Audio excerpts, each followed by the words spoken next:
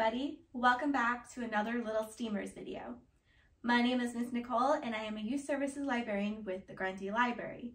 Today's Little Steamers video is all about the water cycle. We're going to be doing a fun little experiment to kind of help you explain to your little ones what the water cycle is and how it kind of operates in our environment.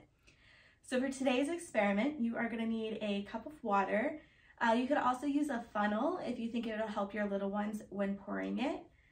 But I just have a cup here today with the water. You're also going to need some tape. You're also going to need a sandwich bag. You're also going to need a permanent marker or a Sharpie. And then lastly, this is also optional. You can also use some blue food coloring dye as well, just to get the water a little bit more prominent in color. With the color, you can really see it as it moves through the water cycle. Lastly, you're also going to need a window wherever you are that gets a lot of direct sunlight or just a lot of sun in general. That's where we're going to be taping up our sandwich bag with the water so you can see how the water evaporates and goes through the different water cycle. All right, now that you have all your supplies, let's get started. All right, so the first thing we're going to do is take our permanent marker and draw on our plastic bag here. We're going to draw the sun to represent the heat. That's going to be our catalyst for evaporation. Then we are going to draw our cloud, which is going to represent where our rain might come from. And then we're going to draw some water down on the ground where our starting point is going to be. So once we do that, we are going to take our water and we are going to pour it into our plastic bag here. So this is going to be a great time if you want to use your funnel for your little ones, but otherwise you can just pour it right on in, and you want to try to get it to fill up to that water line that you drew on your plastic bag. As you can see here, I'm trying to keep pouring until I see where the water is in relation to that line, and I have to add more water in a few times.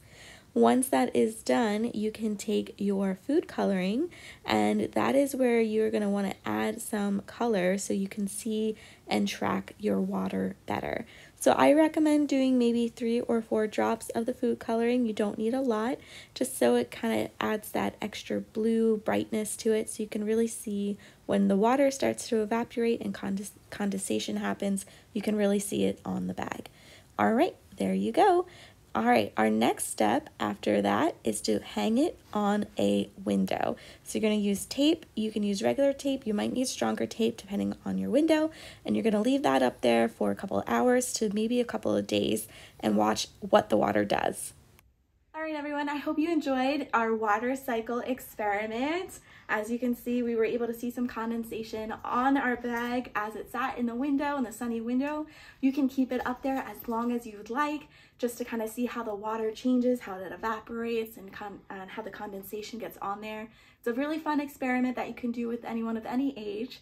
So I really hope you enjoyed it, and I really appreciate you being here with us today. For more Little Steamers videos and other library programming, please visit our website at www.grundylibrary.org or check out our social media pages. Thank you so much, and I can't wait to see you for our next Little Steamers video. Goodbye!